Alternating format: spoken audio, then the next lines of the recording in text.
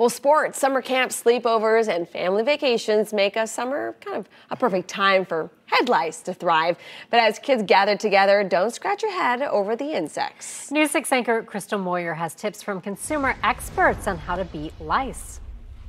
If you discover you or your child has lice, don't freak out. Lice do not transmit any diseases, but it can spread easily from person to person. Consumer Reports offers tips that will help you beat lice and avoid an itchy summer. Lice. Just the word can make anyone's head feel itchy. Every year, according to an estimate from the CDC, between 6 and 12 million children get head lice.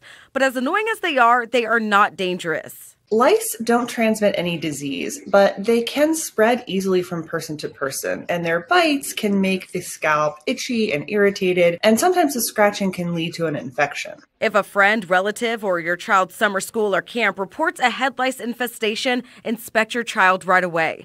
Look for tiny yellow or white-colored eggs or nits. Over-the-counter products like permethrin are unlikely to offer much relief because many to most lice are actually now resistant to those chemicals. And certain other prescription pesticide products like Malthion and Lindane can have concerning side effects. Some studies show that a non-pesticide ingredient, dimethicone, found in products such as Nix Ultra and Lice MD can kill lice by suffocating them. One of the best methods for many kids is combing out lice from wet hair, as long as your child's hair can tolerate that. If not, also likely effective are prescription topical spinosad or Natroba and over-the-counter topical ivermectin. For combing, you'll need to shampoo, then use a lubricant like a conditioner or olive oil to make the hair easy to comb.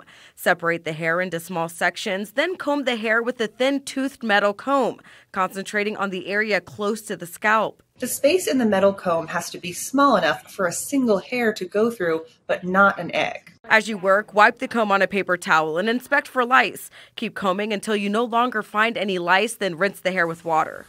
You'll want to repeat the same process every 3 to 4 days for several weeks, and that's because the eggs may still hatch for up to a week. A good rule of thumb, continue combing for 2 weeks after the last adult louse is found. And if your child has head lice, all household members should be checked and treated. I posted more information on clickorlando.com/insider. How many times did you scratch your head? Just thinking about it.